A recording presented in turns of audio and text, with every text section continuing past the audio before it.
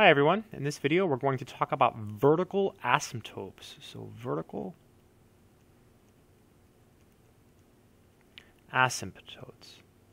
So a vertical asymptote is an invisible, infinite, vertical dotted line that the function approaches. So for example, say this is the y-axis and this is the x-axis. And then my line won't be invisible because then you wouldn't be able to see it. So there is our vertical asymptote. And then maybe our function is here, so it approaches it like that. So the blue line is a vertical asymptote, or VA. So in calculus, we define vertical asymptotes using limits. So here is the definition. So we say if we take the limit as x approaches c of f of x, and we get infinity or negative infinity. And by the way, here, this can be a one-sided limit, so it can be one-sided. So maybe it just approaches from the left, and that's good enough, or simply from the right. So if we take a limit from any direction, either from the left or from the right, or just the regular limit, and we get infinity or negative infinity, then x equals c is a vertical asymptote, and I'm just going to say VA for the graph of f.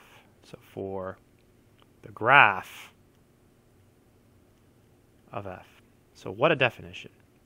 The good news is, in practice, we rarely use this definition. So let's just do a couple examples so you see how simple this actually is. So EX means example. And all of the questions will say the same thing. They'll all say find the VAs. So find the vertical asymptotes. Okay, so A. Let's do a really simple example. Let's do f of x equals 1 over x minus 1.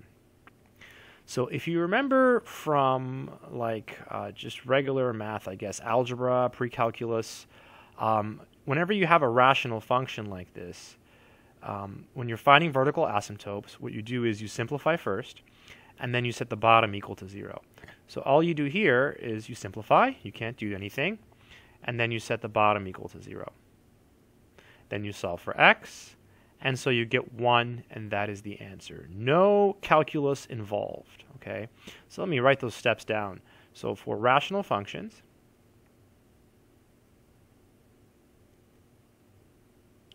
which is what we have, right? Rational functions. That's a polynomial over a polynomial. Step 1, simplify, if possible. So simplify, if possible. In this case, it was not possible to simplify, right? We were not able to, nothing canceled. If anything does cancel, it will give you a whole. So we'll talk about that in a minute when we do another example. 2, set the bottom equal to 0. So I'll say set denom equal to 0, solve, done, right? No calculus involved. Now, what if you wanted to use calculus in this example, right? I mean, this is calculus. We're talking about calculus. So you would just take the limit as x approaches 1. Now, if you take the limit as x approaches 1, it's not going to exist. So you would have to use a one-sided limit. So let's approach 1 from the right, just to show that it does have a vertical asymptote, right? So if you approach 1 from the right, there's no real way to show the work here. So what you do is you think about what's going on. You have a positive number up top, so positive number. On the bottom, you're approaching 1 from the right. So here's 1, and here's x, because you're approaching from the right. So it's this way here. So think of a number that's slightly bigger than 1, so like 1.01. So you have like 1.01 minus 1, right? Because that's your x. Your x is 1.01. Just plug in any number you like that's bigger than 1 and really close. So you get a positive number, POS number, over 0.01. So that's a positive number over something small. So if you have a positive number over something small, so you have a POS number over something small, that's big. So this is infinity. and therefore x equals 1 is a vertical asymptote. If you approach from the left, you get negative infinity, and the general limit will not exist. So I picked a one-sided limit just to make sure it would exist. But in general, you don't have to do any of this, right? All you have to do is follow these steps. Let's do a better example. Here we go. B. F of x equals, how about x plus 4 over x plus 4, just being silly here. Sometimes it's good to be silly, x minus 8. X minus 8. So in this case here, the first step is to simplify first. So this cancels. If you recall, that gives you a removable discontinuity, right? We just removed the discontinuity, and that was at -4. Whatever makes that 0 gives you a hole in the graph, if you remember from our discussion of removable discontinuities. So we're left with this.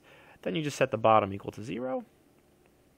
And so you get 8, and so 8 is your vertical asymptote. So this is very similar to what we did earlier, if you've been watching these videos in order, when we find removable and non-removable discontinuities, right?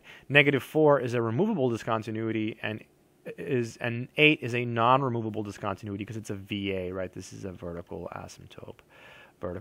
So basically, we use our old school techniques to find vertical asymptotes, right? We don't really use the calculus, but this is calculus. We're studying calculus, so it's good to see the definition, and it's good to see how it applies. It's much more work to use calculus to find the vertical asymptotes. So I hope this video has been helpful.